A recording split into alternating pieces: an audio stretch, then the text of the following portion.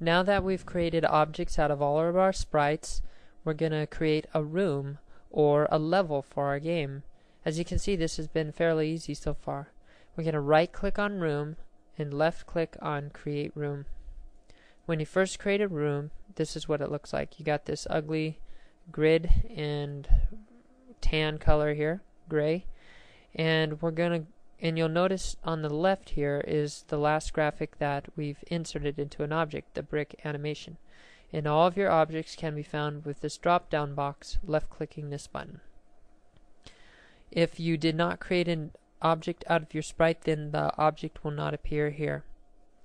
So what I love about GameMaker is it's almost like a map editor. Once you get your objects finished, all you do is place them in the game and they work. So let's left click this button here and select a brick and create a brick wall for our playing field, our level. Now I know the dimension of the brick is about, would work well on a 24 snap, so I'm going to change the snap to 24 and go ahead and place my brick in the game.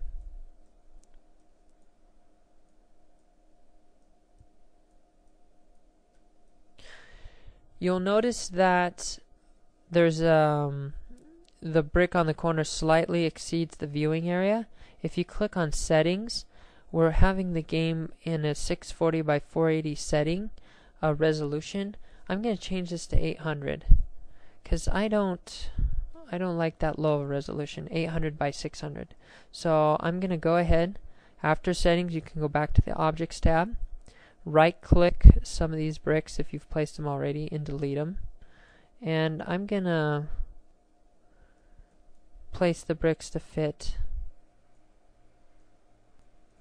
in this game world.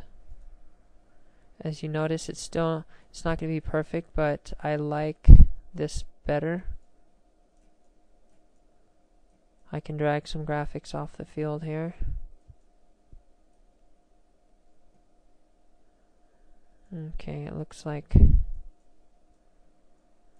oops.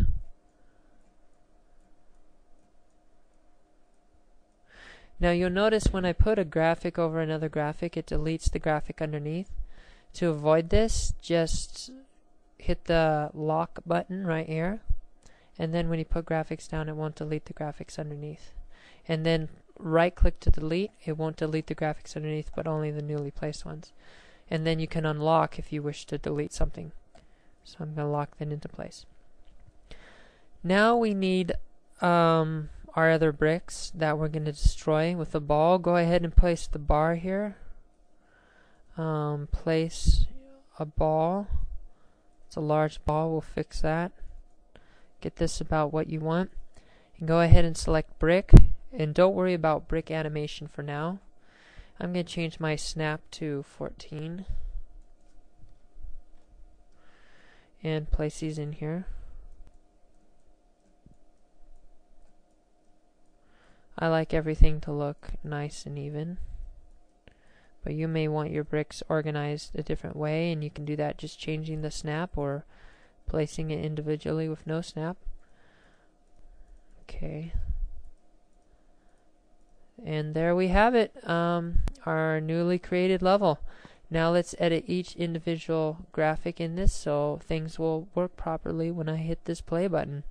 Because as you can see, absolutely nothing is happening right now.